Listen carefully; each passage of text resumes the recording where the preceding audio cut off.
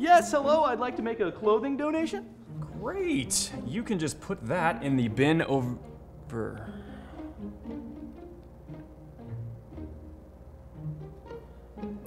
in the bin over there. Well, funny thing, I actually have a few of them.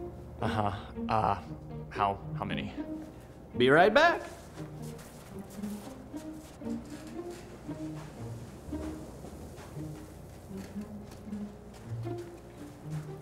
Huh?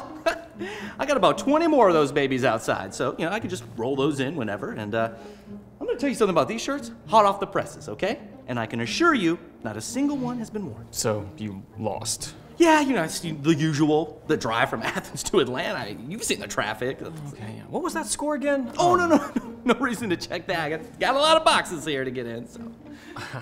Well, actually, as it turns out, we're pretty well stocked up on t-shirts at the moment. Oh, really? Yeah, our location has been fortunate enough to have a mysterious donor donate several large quantities of t-shirts over the past few years.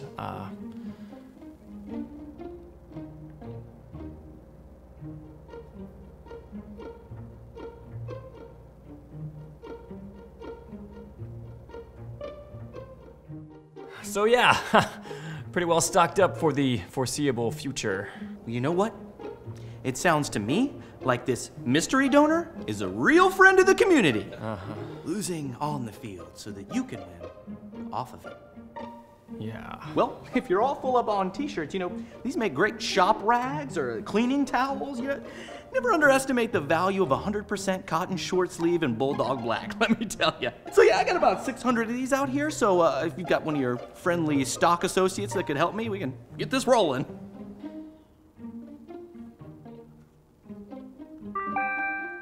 Can I get a stock associate to the front to help Georgia with their latest batch of discarded championship shirts, please? No, that's actually not me. This is all for a friend. Also, please be aware we will need further assistance on January 2nd for the delivery of 2020 Sugar Bowl championship shirts. Please adjust your PTO accordingly. That's how you want to play this? Baylor? You just cost yourself 8,000 premium tees, buddy.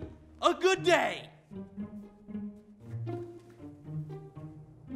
Continuing on with our top story, big news out of Baton Rouge as it looks like, that's right, Joe Brady is staying. Look for them to continue their domination on offense, and wow, looking forward to seeing how this plays out. It's going to be our top story, and hey, we'll talk about it next hour.